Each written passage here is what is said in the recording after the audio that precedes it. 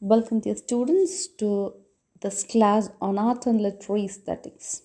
In today's session, we'll discuss the movement Romanticism, a movement across art and literature. So, when you hear a particular movement, for example, Romanticism or Neoclassicism, Cubism, Surrealism, what you have, or you should be able to place that movement in the timeline, in the history of art and literature. You should be able to place that movement correctly, so that you will be understand the style, the important features of that movement. For example, if you hear this movement, Romanticism, you should understand that it's actually a reaction against the neoclassicism that uh, prevailed during the era before Romantic era. You should be able to place the movement in the history of art and literature. So I hope you have listened to the previous class on the brief, where I have given an overview of various movements in art and painting, especially.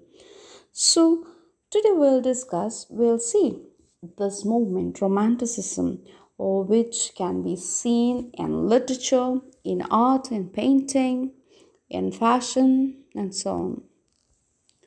The main characteristics of Romanticism is the emphasis on personal experience. Secondly, spontaneity and freedom. The spontaneous overflow of powerful feelings expressed in poetry, in painting. Then emphasis on freedom. French Revolution had a very strong influence on romantic movement.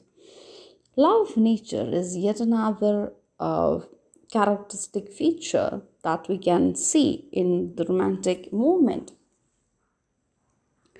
So this is one example. This painting is from the Romantic era. And another important feature is that we see that importance is given to commonplace things, to commonplace situations, to commoners. Commoners became the heroes of poetry, plays of this time, and a fascination with the supernatural and the exotic is also seen during this era in the poems of Coleridge, for example, Kubla Khan. We find this in the poetry of Keats. We find this love for medievalism, love for exotic, supernatural things, and this is another important feature, that is that's an emphasis on personal experience. This example is from William Blake, who wrote songs of innocence and songs of experience.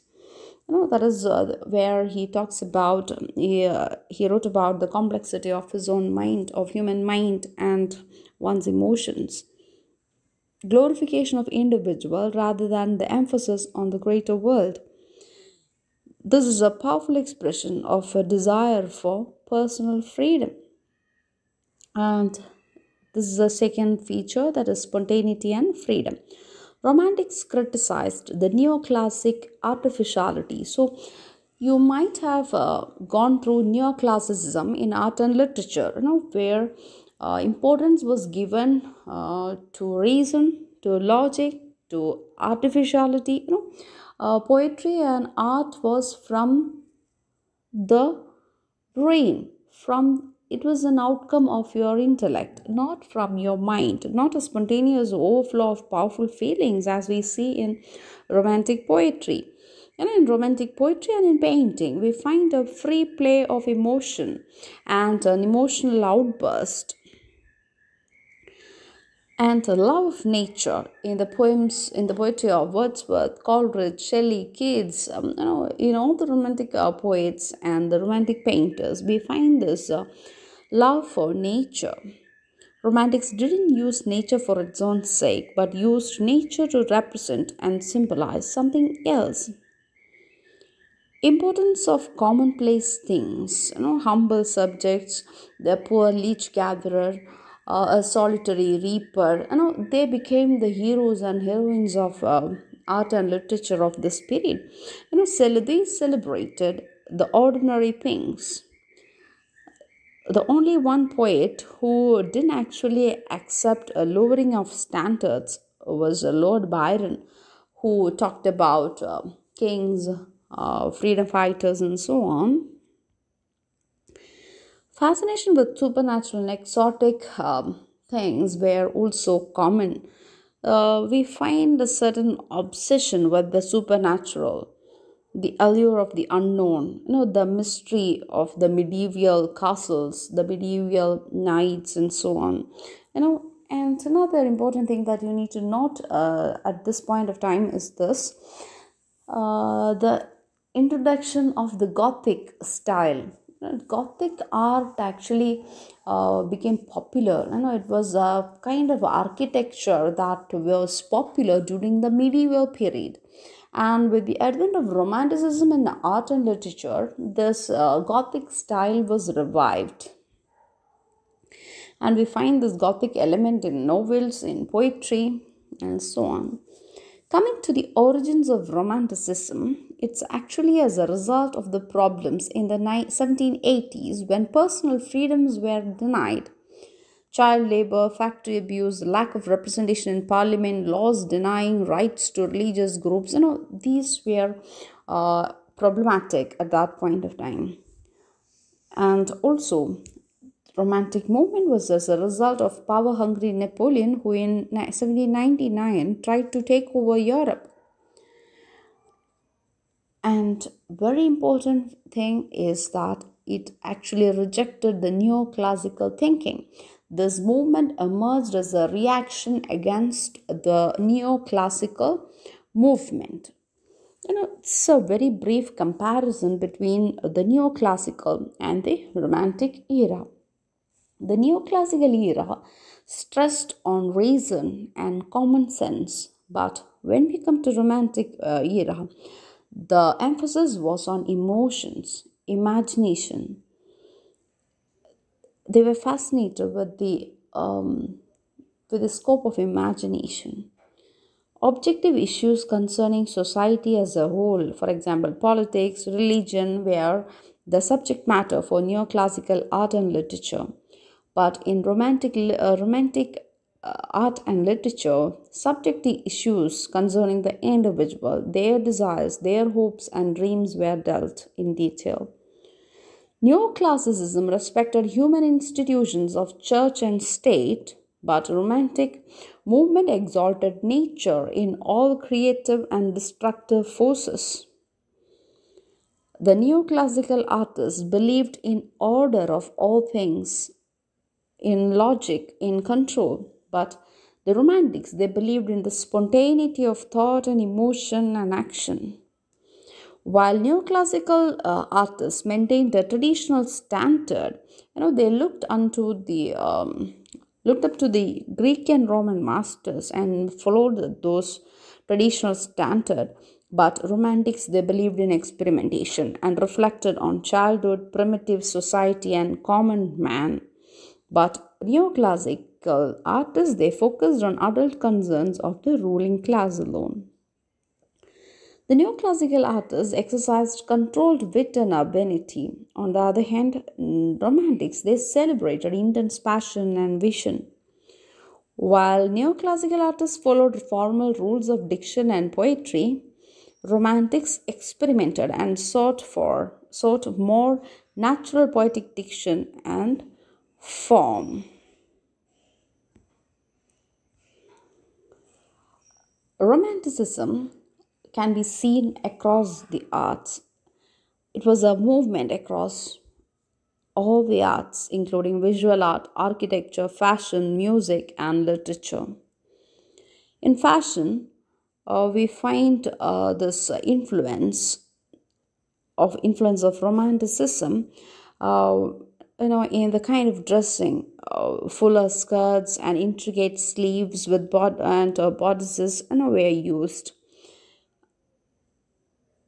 At the start of the Romantic era, fashion was based on classical principles of flowing Grecian robes. They had an Eastern exotic feel with Egyptian decoration as well. And towards the end, the style changed. And coming to the architecture, the Gothic style of architecture was revived during this period. They sought to revive the medieval forms in distinction to the classical styles which were prevalent at that time. Enormous pillars, domes became popular. And in art, again, in painting, we find this influence on of Romanticism. If by my Romanticism people mean the free display of my personal impressions, my remoteness from the servile copies repeated ad nauseum in academies of art, and my extreme distaste for academic formulae, then yes, I am indeed a romantic. Eugene Delacroix, French painter. So this French painter, he painted many uh, paintings of this era, and the one that you have to study is Liberty Leading the People. Uh, I hope you have listened to that class. And in music, we find a freedom in form and design, a more intense personal expression of emotion in which fantasy, imagination, and a quest for adventure play an important part. And in literature, we have this big six: Coleridge, Wordsworth, Blake, Keats, Shelley, and Byron. So we have the poetry.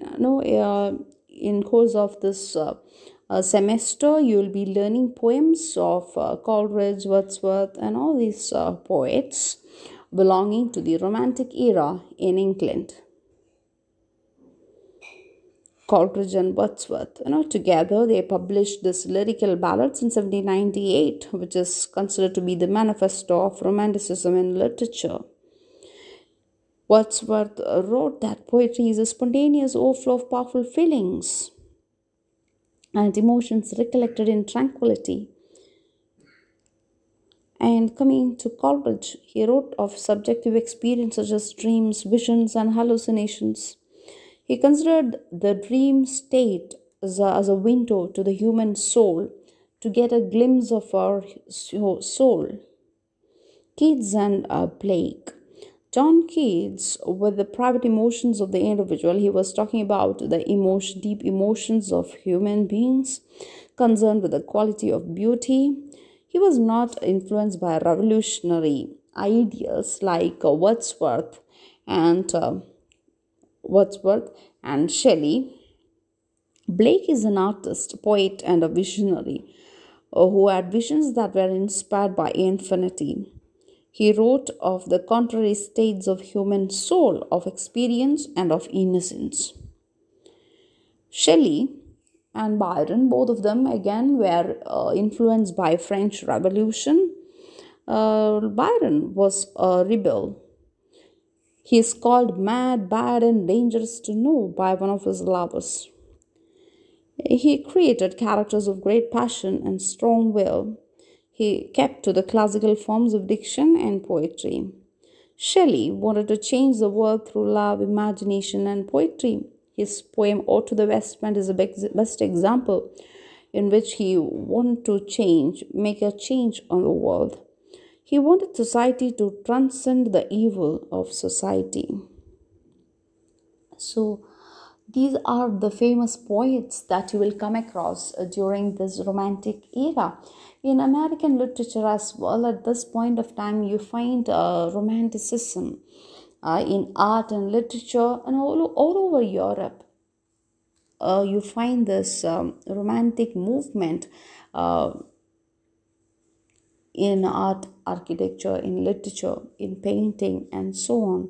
So please go through all the sessions, go through all the moments that you have to look into. Learn an essay question on Romantic era. You have to write about the features of Romantic era, the main ideals, the impact of French Revolution. So all these things should be included when you write an answer on Romanticism. I hope it is clear, right? Don't forget to mention French Revolution because it had a very strong influence on this movement. and also learn other movements as well: Cubism, Surrealism, Post Impressionism, and Pre Raphaelite movement. Thank you.